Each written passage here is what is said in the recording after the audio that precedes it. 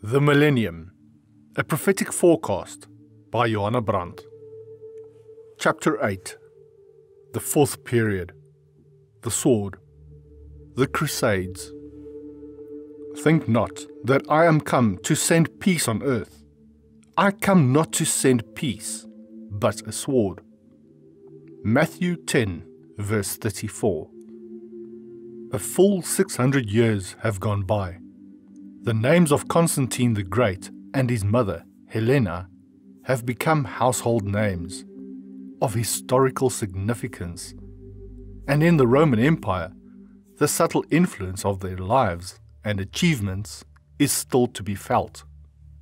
The worldly prosperity of the Christian Church still grows greater and greater, and in the hearts of the heathen races, the teachings of the Christian faith has firmly taken root. In the West, the fall of heathendom is an established fact, but now we find the ceremonies of pagan worship in a subtle form in the Church. We find superstition and spiritual ignorance where formerly the grace of knowledge abounded. We find the images of saints and martyrs enshrined in the homes and hearts of the Christian people, where Christ had reigned as sovereign Lord. The worship of sacred relics now forms an important part of the religious life, and all eyes are longingly turned to the greatest relic of all, Palestine, the Holy Land. Since Helena's day, millions of Christians have visited the East, and millions of lives been lost on those difficult and dangerous expeditions. For the Turks, who are in possession of the Holy Land, look with growing suspicion and unrest on those countless pilgrimages, and torture and massacre the unprotected travelers with unsparing ferocity, but in vain. The perils of the undertaking only seem to augment the religious fervour by which these pilgrimages are impelled. The Crusades, the so-called Holy Wars, were Christian expeditions for the recovery of the Holy Land after it had fallen into the hands of the Turks, and form a part of the 1,000 years conflict between Christianity and the Islam religion. They lasted nearly 200 years, 1096 to 1270, cost nearly 7 million Christian lives, and failed in their object after all. We find ourselves here face to face again with one of those extraordinary complexities, and one of the very worst type in history of religious zeal, which drives men to butcher their fellow creatures. The war cry of the Crusades was, "God wills it, God wills it," and was uttered by men, ay, and women and children too, who honestly believed in its truth. Furthermore, the Crusades were assisted in their endeavours by divine revelations, as we shall see in this brief sketch of the First Crusades, which makes one think that the holy wars were more holy than they at first sight appear, that they were a divinely ordained and indispensable part of the reign of blood and violence, which was ushered in by the gentle Christ himself on Calvary's cross. Our brain refuses to grasp these things, but we must try to look at them from every point of view and keep the open mind, remembering that God's ways are not our ways. A little human blood, more or less, what does it matter in the attainment of an ideal?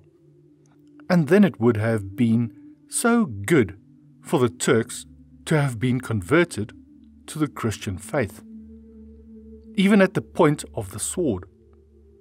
In common justice to the Christians, however, we must emphasize the fact that it was the Turks who began the shedding of blood by murdering the inoffensive Christians on their religious excursions. When in 1065 only 2,000 returned of an expedition of over 7,000 persons, there had been no provocation whatever on the side of the pilgrims, beyond the fact that they had entered foreign domain, uninvited, on a peaceful mission. They only wanted to be left alone, to worship at the holy places, and to return to their own land with a few splinters or nails from the cross, or the bones of martyred saints, or perhaps some water from the river Jordan, or a handful of soil from Golgotha. Small things these be, the cause of such mighty upheavals in East and West. On the way to Palestine, houses of refuge had been built, hospitals and monasteries for the comfort and safety of the Christian travelers. But these proved altogether inadequate as the pilgrimages continued to increase in numbers. Even the armed escorts were overwhelmed by the foe, and things had assumed a serious aspect when the extraordinary figure of a man arose as the divinely sent avenger and saviour of the persecuted Christians. Peter of Amiens, a sufferer in one of the pilgrimages, was a French military officer who had left the army to follow a life of extreme asceticism as a hermit in a cave. There he seems to have developed his inborn mystic faculties to an abnormal degree, until he too decided to pay a visit to the Holy Land. He joined an expedition, of which he was one of the only members to escape, after having witnessed the appalling fate of his comrades at the hands of the Turks. Through countless dangers, he succeeded in reaching Jerusalem, and here it was that he had a vision in which the Christ appeared to him, commanding him to return to the West and make a public appeal to church and state to send speedy help to the tortured Christians. The hermit seems to have lost no time in fulfilling his mission. Armed with a letter of authority from Simon, the Patriarch of Jerusalem, to the Pope Urban II, he returned to Italy at the head of a tumultuous host. Half naked and bearing the crucifix, he addressed the people by the way as far as he went, with an impassioned eloquence that had a most extraordinary effect.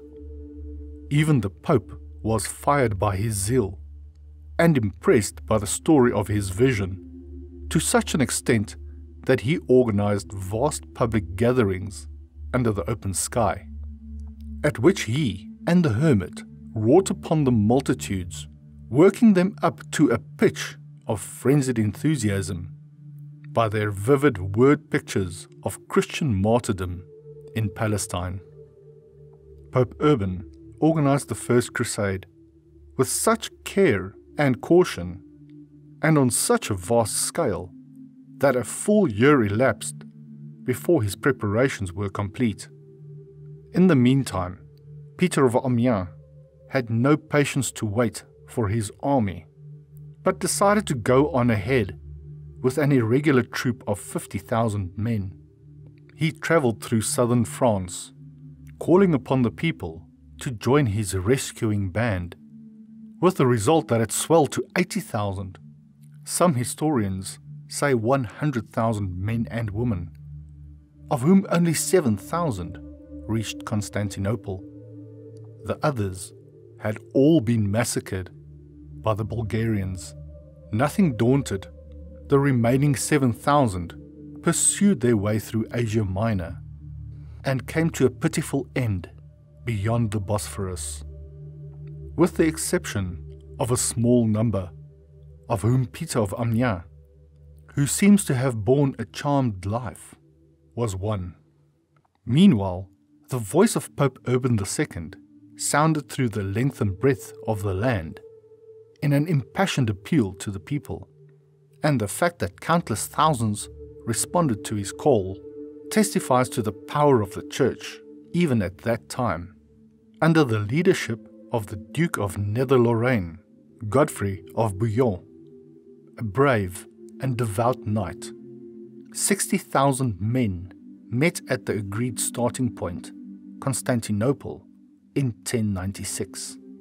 He had been chosen as leader because of the depth and moderation of his character, the magnetic power of his personality, and the awe with which his gigantic figure inspired the people. His strength was superhuman, and he was as modest as he was brave. But there were others under him, as sub-leaders of the expedition, who were richer and mightier than he, princes and lords, nobles and knights, and bishops of incredible wealth and power. Men from every station in life joined the ranks of the First Crusade. Monks left their cells. Laborers, peasants, students, all deserted their posts and wended their way to Constantinople, from where the expedition was to start on its way to the Holy Land. Everywhere the crusade excited the frenzied enthusiasm of the people, and it grew in size until in 1097, in the early spring, its proportions had swelled to 600,000 men and even women, who were not to be debarred from taking part in this first great undertaking. The Crusaders wore a red cross on the right shoulder in token of their mission, and their cry of "God wills it, God wills it," rose and swelled and was borne away on the winds to the remotest corner of the land. God wills it that we punish the heathen peoples with the sword. God wills it that we wreak the blood of our martyred brothers with the blood of their persecutors. God wills it that we convert pagans to the Christian faith, even at the point of the sword. God wills it that we storm the Holy Land and take possession of it by violence. God wills it. God wills it. The bitter, unconscious irony of this cry seems to have been felt as little in those days as the cry of blood, more blood, for love of God and international freedom, is grasped in its full hideous significance at the present day. The first encounter with the Turks took place near the old city of Nicaea, which was taken without much difficulty, after which the Sultan of Iconium was defeated at Dorylaeum. But then the difficulties began. The army was powerful enough to crush the enemy at any time, but nature placed almost insurmountable barriers across its path, and proved a far more formidable enemy than the Turks. In the march across the barren stretch of country through Asia Minor, thousands of women and children and animals perished through drought and heat. Indescribable were these scenes of suffering and death in a strange land, and the fast diminishing army of the brave Godfrey of Bouillon looked forward to the actual struggle, which was still to come, with apprehensive dread.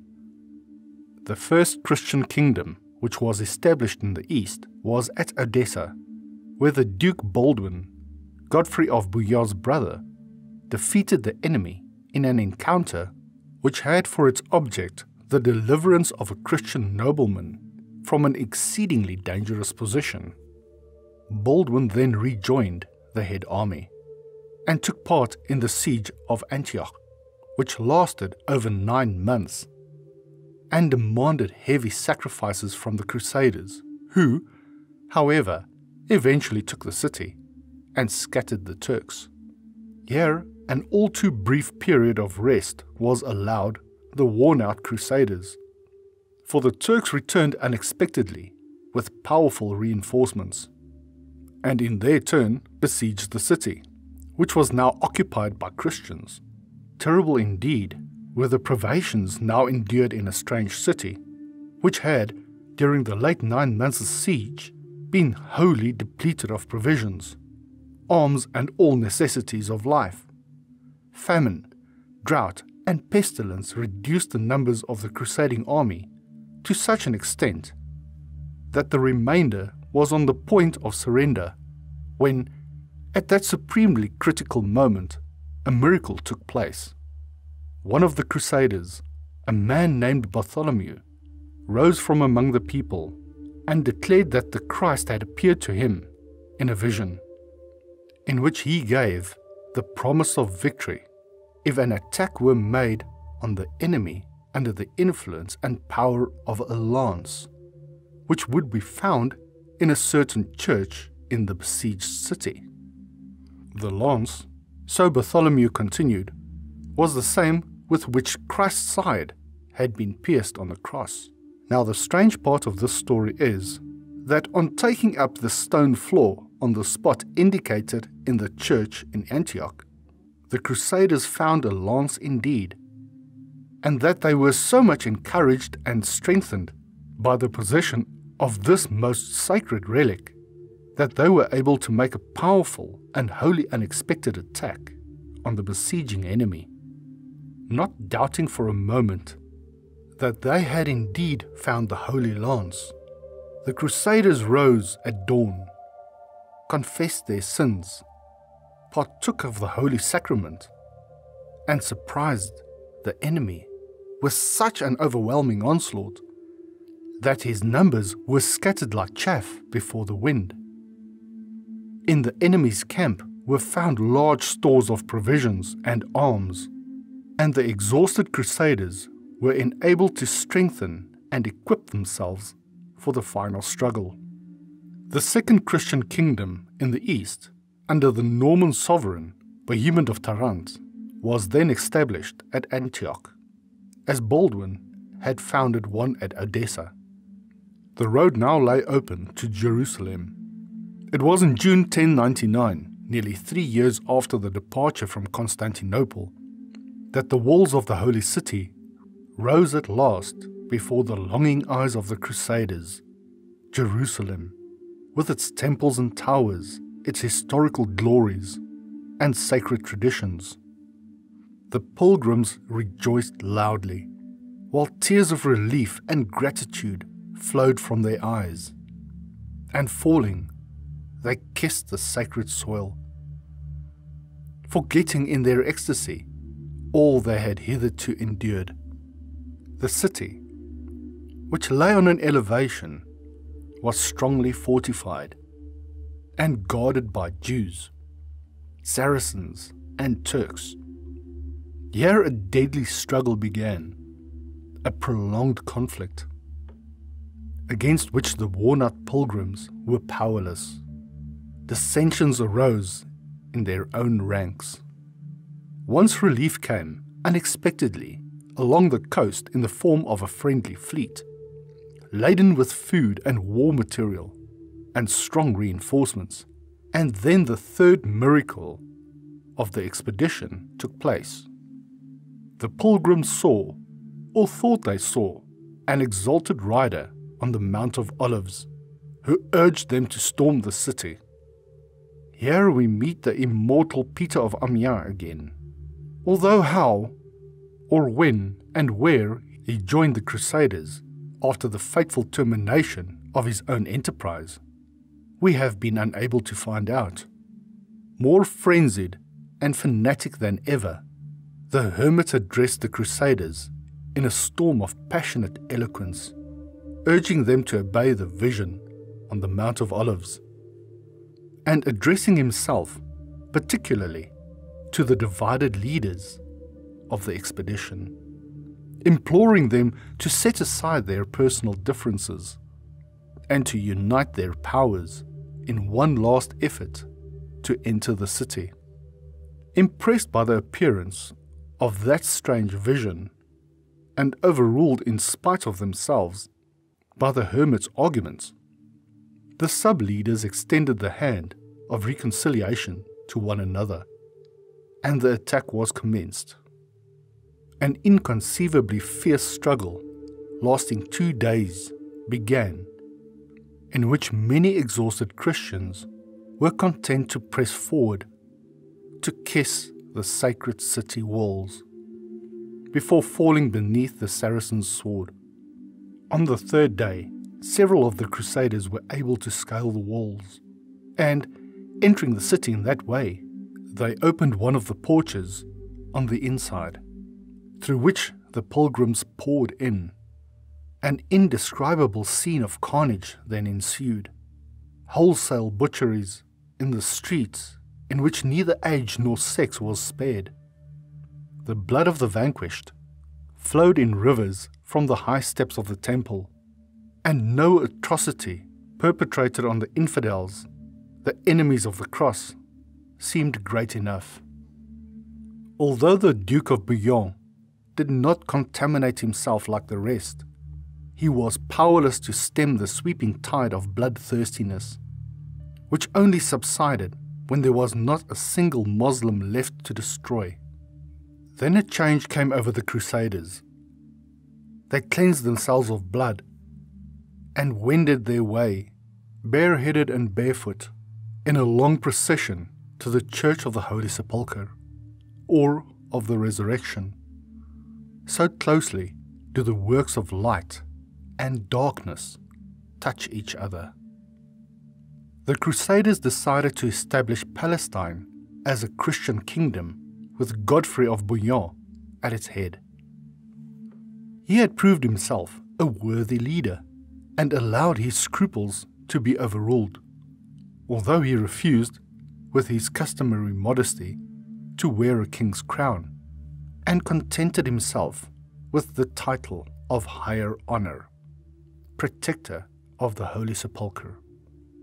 We must now leave the first Crusaders, after having given this most meagre outline of their adventures and achievements, and briefly trace the subsequent fortunes and misfortunes of the Holy Land. What had been taken by the sword was lost by the sword again, and Odessa was the first to fall into the hands of the Turks, thus necessitating the formation of a second crusade in 1147. Of this expedition, which was headed by King Louis VII of France and Conrad III of Germany, and which surpassed the first crusade in size and splendor, only a very small portion reached Jerusalem alive.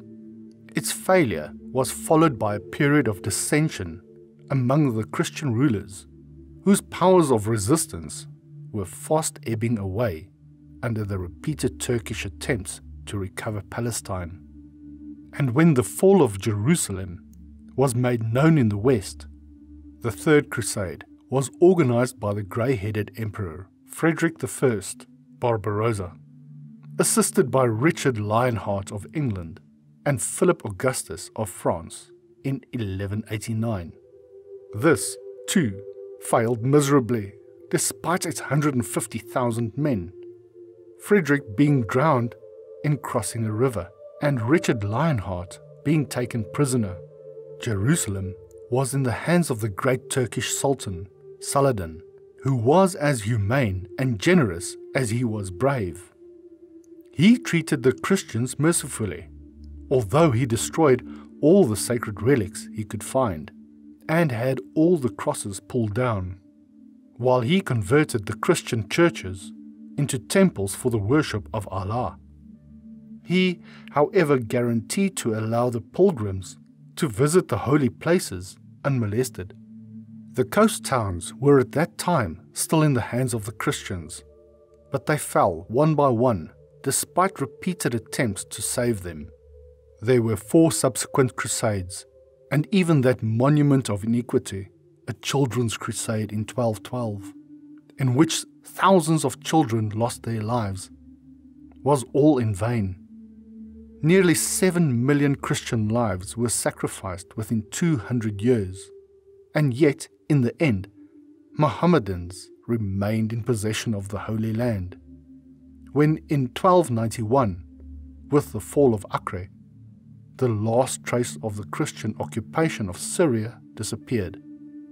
But although the Crusades failed their real object, they were followed by undeniable advantages for both East and West, and they constituted in themselves a complete phase of historical development. By far, the greatest changes were wrought in the Church itself, but as these led directly to the causes by which the Reformation was brought about, we shall treat this aspect under the fifth period in the following chapter, and now confine ourselves to a few remarks on the gradual upheavals and changes of a more general character which affected every land and nation in the remotest degree connected with the Crusades. The process of human evolution seems to be an incredibly slow and costly affair, for it is only now, after a period of nearly 1,000 years, that men are beginning consciously to reap the benefits of those crusades, and to apply to their own lives the lessons learnt by their forefathers. The Mohammedans were not converted to Christianity, it is true, but the old fanatic zeal of Islam waned unconsciously in the contact with Christian races. The same movement of revulsion from earthly interests which inspired the Crusaders in their self-sacrificing and heroic efforts to attain an ideal, roused the Islam to the pursuit of high culture and worldly development, which was felt to be lacking when compared with the civilization introduced by the West.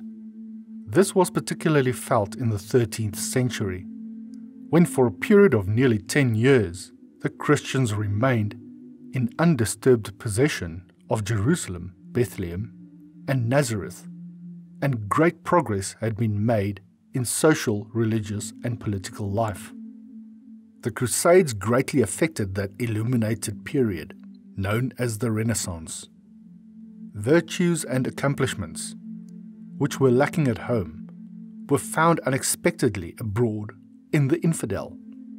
This led to close examination of the Christian faith, as it was held at that time, and theological discussions between the Christian and the Mohammedan brought the truth home that Catholic dogma was not invulnerable, and Christian Europe had to readjust its views and became more broad-minded and tolerant in the process. It found a moral system independent of Christianity, which it was forced to respect and imitate.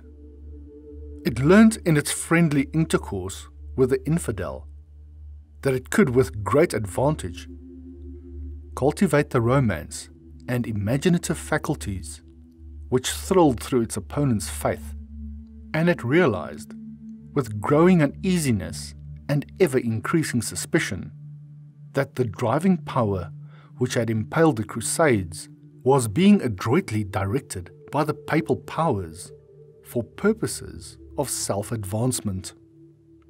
The true and just and serious roused themselves, unable longer to ignore the dangers which had been revealed to them in the searching light of self-examination, which arose in the friction and comparison with foreign races. Material and cultural interests were advanced. There was an enormous growth of commerce with the East. Italian merchants established centers everywhere in Syria. The development of the sciences grew, and discoveries and inventions were brought over and introduced from one nation to another. Hospitals and monasteries were erected, leavening their surroundings with their humane influences. Religious orders were established for the protection and care of the pilgrims. Among others, the famous Order of the Templars and the Knights of St. John, or Red Cross Knights, who took the 4 vows of 1. Poverty, 2. Chastity, 3. Obedience, for, and perpetual spiritual warfare in the protection and advancement of the Christian faith. These orders were the forerunners of the many different movements which arose in the Church at a later period, and which in their turn became the forerunners of the Reformation.